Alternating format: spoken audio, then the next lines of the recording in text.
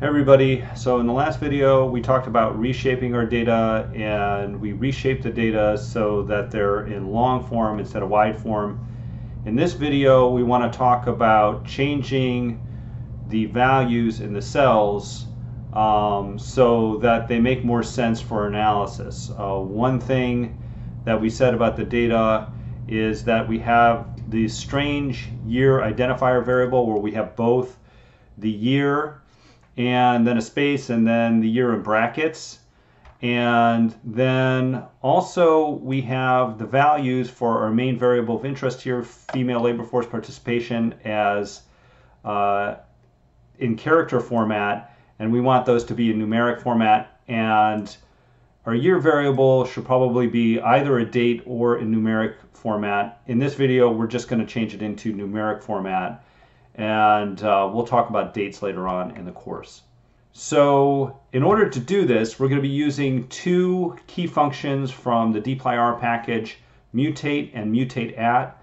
Mutate is the function anytime you want to change a variable, you want to change the format of a variable, or you want to manipulate the variable so that it's like multiplied by another variable. Anytime you want to change a variable, you're going to be using mutate. Mutate at is just the version of mutate you want to use when you want to do the same thing to multiple variables at the same time. Okay, so let's go ahead and get started. We can start a new section in our Quarto document, and we can call it Truncating Strings and Changing Variable Types. And then we can add some text, and we can say a little bit about what we're going to do. We are going to transform two string variables into numeric type, and along the way we are going to truncate one of our strings, which is going to be our year variable. Okay, so let's go ahead and add a code chunk. And we can go ahead and we can label it. Let's just call it truncate.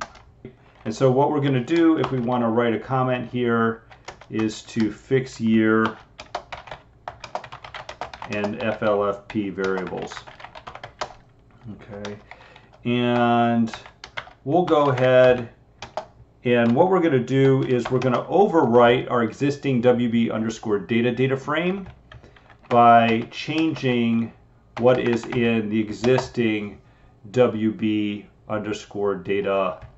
frame. So we'll write WB_data and then an assignment operator and then WB_data again, signifying that we want to transform this WB_data frame and then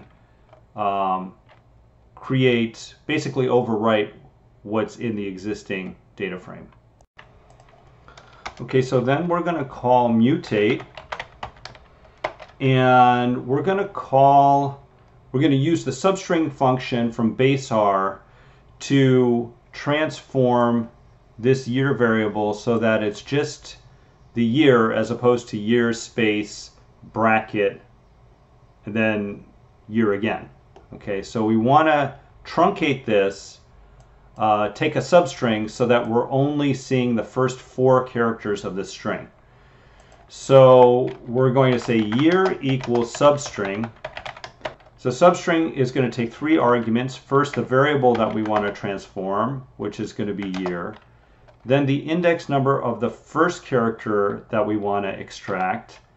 Then the index number of the last character that we want to extract. So that's going to be 1 and then 4, because 1 is the first, the index number of the first character, and 4 is the index number of the 4th character, and we want the first 4 characters of year, right? So that we have 1973 or 74 or 1975 or 1976.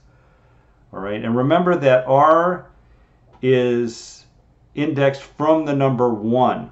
So unlike Python or some other languages which have 0-based indexing, anytime we want to identify the first number in an index, it's going to be 1, not 0.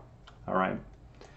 So once we finish that, we want to add another pipe operator because we want to continue to manipulate the data frame that we're working on.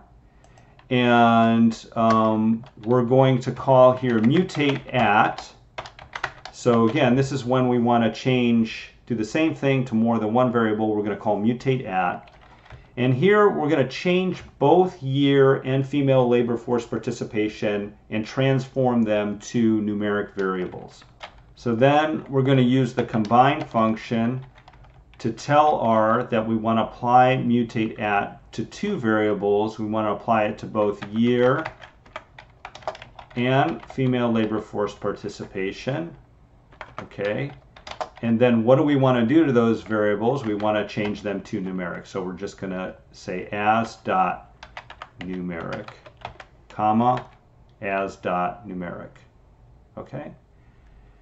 And that is basically it. So after we're done with that, we'll go ahead and view the data with our glimpse function.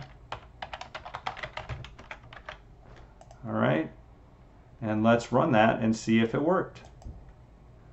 Okay, and it's telling us NAs introduced by coercion, and that is fine. That just means that there's a lot of missing data. But what we want to see here is that we have numeric variables. So these are now doubles. Year and female labor force participation are now doubles, which is a numeric format. And we see that the year variable is truncated in the way that we wanted it to be truncated. So what R did here was first it turned this into a substring. It truncated the string, and then it converted the year variable into numeric, while at the same time changing female labor force participation into numeric. And if we want to just kind of make sure that everything is right, we can click on the data frame, and we can scroll down here and we can see, yes, that we do have data from female labor force participation. It's just missing for a lot of countries, but that's fine. So the next video, the last video in this module, we just have to clean up these variable names, these remaining variable names that are not in snake case, to put them in snake case, and then we'll be done. I'll see you in the next video.